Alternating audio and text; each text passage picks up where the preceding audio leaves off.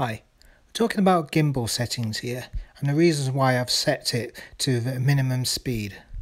This is because I wanted to use it in conjunction with my throttle. In this demo you can see me turn the gimbal wheel fully left or right, and I'm adjusting the throttle up or down accordingly. Practicing your gimbal turns as well as your throttle adjustments helps you to get better crane shots.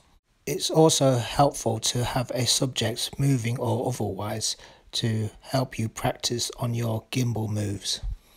Be aware of your telemetry, especially when you're flying fast towards the ground. I normally set a minimum height of about 10 feet, so even though when I'm travelling over water, I still won't touch the ground.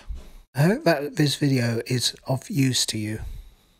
Please like and subscribe to my YouTube channel for some more useful drone tips, and I'll see you again.